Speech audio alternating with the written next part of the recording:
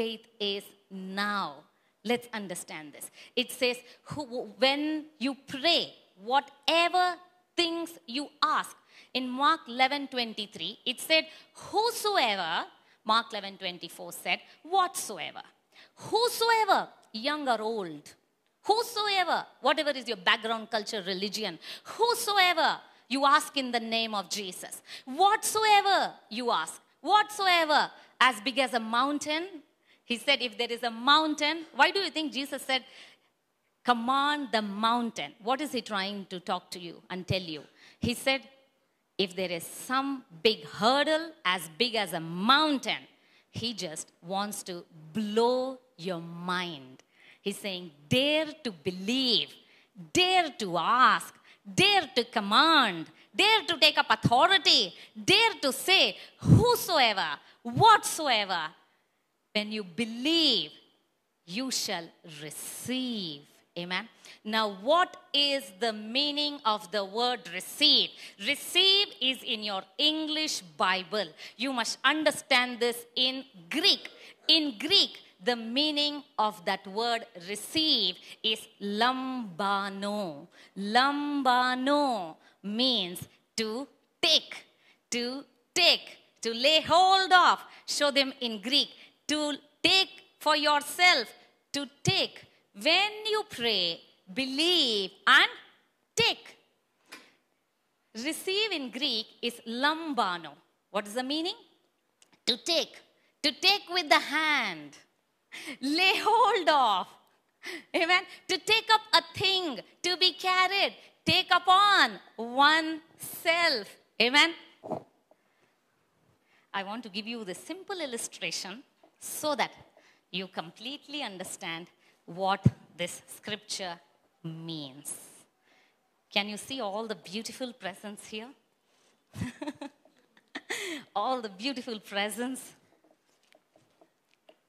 All the beautiful presents here. The Bible says, when you pray, believe that you receive. On the cross of Calvary, everything pertaining to life and godliness has been given to you. Your divine healing, your prosperity, your marriage, your long life, your children, all your blessings are on display on the cross of the Calvary. When you come to the cross of the Calvary in your prayer, and when you keep looking at things, you keep talking about things and say how beautiful that looks, how wonderful that long life is, how great that strong health is, how beautiful their marriage is. How I wish I have that money. How I wish I have that car. How I wish I have that house. How I wish I have that spouse. We keep looking at all the things that are on the cross of Calvary. Now tell me, when will you take? When will you take? That is on the cross of Calvary for you. When you know it is yours. When you know it is yours, instead of talking about it, you will start taking. Amen. You will say, it is mine. I take it. God has given it to me. Thank you, Jesus. Amen.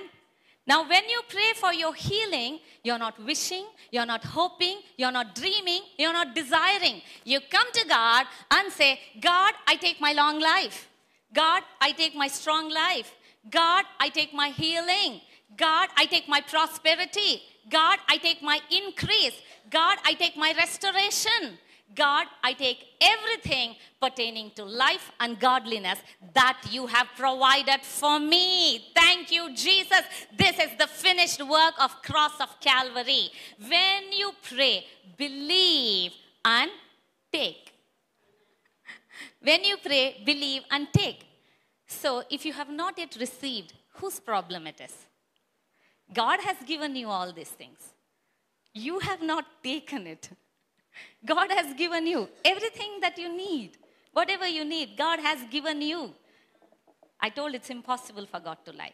He said he has given everything pertaining to life and godliness on the cross of Calvary. So now you have to take it. And how do you take it? The next question. When will you take it? Number one answer, when you know it is yours. Now, let's go deeper. How do you know it is yours? How do you know it is yours? Good answer, when you believe. When do you believe? When do you believe? When do you believe? Now, how you started to believe? Faith comes by hearing and hearing and hearing and hearing the word of God. The moment you heard, it is yours. You take it. You say, it's mine. Thank you so much. The moment you heard God loves you, the moment you heard God has already given you, the moment you heard whatsoever, whosoever, in Jesus' name, take it. You got your faith. You believe it. That's why it's so important. You go to church and keep listening and listening and listening. You cannot live in yesterday's manna. You cannot live in yesterday's hearing. You have to listen continuously. It is continuous hearing. It is continuous hearing. So you keep hearing and hearing and hearing that from head knowledge, it becomes heart knowledge. From your head understanding that it is mine, a mental assent in your heart deep down. You say, I know it and I know it and I know it like I know it. It is mine and I take it. No power of the enemy can stop from receiving what is rightfully yours. Amen. This is how you pray. Yes, give glory to God. This is how you pray. You receive your answers. You receive your answers when you believe and take, how beautifully it says, right, in the Greek. Take it with your hand. Take it. That means you have to take it. Take your healing. Take your long life. Take your marriage. Take your children. Take your restoration. God is longing to take. There is so much to take. I think one day we'll go to heaven and we'll be wondering, oh my God, all this I didn't take from earth. Oh God, I'm feeling bad. I didn't take. All this was already there for me. I didn't take. We should not be in that position. Let's take everything. Let's take everything. When we go and see our mansion in heaven and we say, it's empty. Good. I took everything on earth. Amen. Let's take everything. This excerpt is brought to you by PriyaAbraham.org. To get the full message, visit PriyaAbraham.org.